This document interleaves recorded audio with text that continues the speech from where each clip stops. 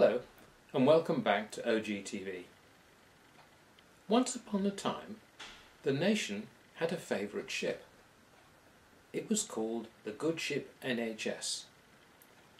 Now the good ship NHS sailed round and round picking up sick people and making them better. And while it had occasional problems, it was mostly a very happy ship. Then one day, a new captain came, who knew a lot about ships, but nothing about patients and doctors. He said that they all had to treat lots more patients, but the doctors and nurses were too few and didn't have enough equipment and resources. But the wicked captain pointed to all the money that had been provided, stacked up everywhere, all around on the decks. And the helmsman, who was the captain's favourite and secretly hated patients, kept turning the ship left and right, and all the piles of money kept falling overboard into the sea.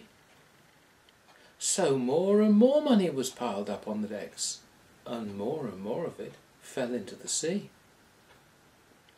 Meanwhile, the doctors and nurses watched with horror, because there was still not enough of them, and still not enough of what they needed to make the patients better. "I've just about had it with all you people," said the wicked captain. "You've had it far too easy. I'm going to introduce stringent targets and force you to make more patients better." So even more money came aboard ship, and with it this time came lots of inspectors with special forms with little boxes that needed ticks putting in them. But nobody could understand anybody else. The captain and the crew only spoke one language, and that was called management, which the doctors and nurses couldn't understand. And the doctors and nurses spoke lots of different languages, and some of them couldn't understand each other. And the patients spoke even more languages again, and some of them couldn't understand the nurses and the doctors.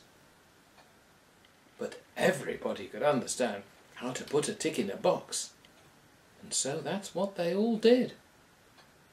Unfortunately, the patients didn't get better, but the inspectors were very pleased when the ticks got put in their boxes, and declared that the good ship NHS was a marvellous success.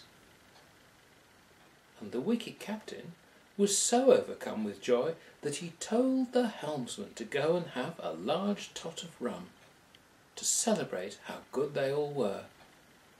So there was no one on the bridge looking out when the good ship NHS hit the rocks, and they all died sadly soon after.